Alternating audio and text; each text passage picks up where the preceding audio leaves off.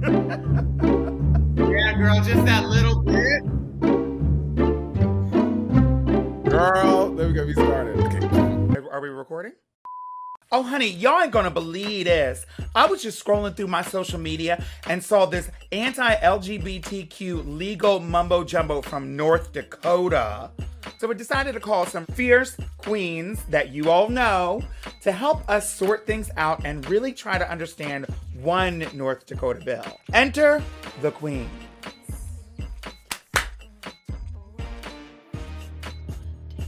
Number 1, North Dakota lawmakers are trying to ban hosting or sponsoring drag queen story time for children or similar programming.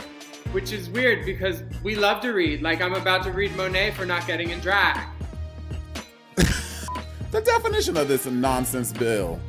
These lawmakers define drag queen story time as an event that targets children and promotes licentiousness. Promotes licentiousness. Licentiousness. Licentiousness. Okay, I know licentiousness. I love working with her, but honestly, we have been trouble at a couple shits. You know when you in school and you just start adding words to stuff to just make it make sense? You just yesterday I went to the licentious mall with my friends for a reasonable observatory. Girl, they're just adding stuff. This is ridiculous. In attempts to justify practices inconsistent with the peace or safety of the state. So now Drag Queen Story Hour is threatening the peace and safety of the state. Darling, the only time a Drag Queen Story Hour gets violent, it never gets violent. What are you talking about? Now Drag Brunch. Ban 2. North Dakota lawmakers are trying to ban marriages other than man-woman marriages. Everyone has the right to be miserable.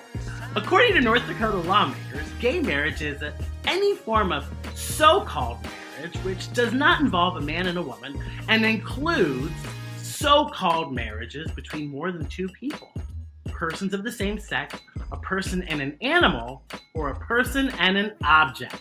I don't know about you, but I have not tried to marry a pencil at any time in my life. Now, I don't know if somebody else has, but I have not personally tried it in my life, and I don't think many have. Not to be confused with the right kind of marriage, man-woman marriage, which these lawmakers define as a legal union that represents an intended lifelong commitment between one person who was born a biological male and one person who was born a biological female. Girl, Dungeons and Dragons has less rules. Ban 3, North Dakota lawmakers are trying to ban queerness. Good luck! Girl, what in the Leviticus? These lawmakers define queerness as expressions and speech that are controversial, sexualized, questionably moral. Oh, now y'all want to ban some controversial speech.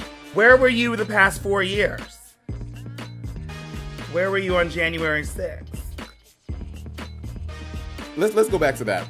And have the tendency to erode community standards of decency and promote licentiousness. I argue to say queer folk, because we have been ostracized from our own communities and families a lot, we have stronger bonds and stronger family and stronger community than half of these, I almost said a bad word, than half of these mother-tucking lawmakers will ever have. Well, let's just start there. Queer people, we are so committed to loving and building our own communities and family that we don't try to erode. We try to build, create, and love. Amen. Ban 4. North Dakota lawmakers are trying to ban exposing students to a curriculum concerning non-secular self-asserted sex-based identity, ideology, or sexual orientation orthodox.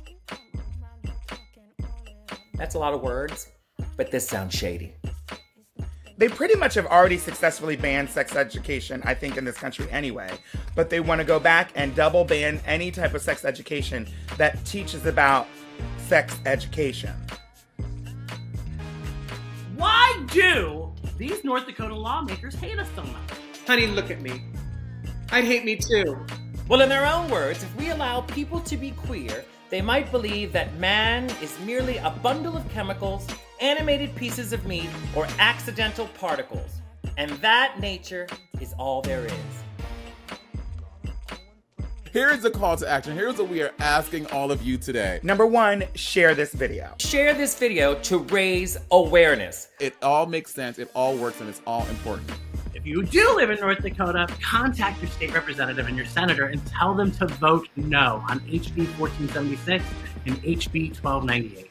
If you are outside North Dakota, like myself, check to see what bills are pending in your state and tell your reps to vote no on all anti-LGBTQ bills. Please decide with the side of kindness and not hate, because that's what's going to lead us into the new tomorrow and things, girl. Gather your friends and pay attention to what is happening as governments across the country try to stop us from being who we are. Things are getting weird and extreme, and we need to tune in and defend our rights. So let's get started. How are they going to get rid of people being queer? Good luck. I'm not going anywhere.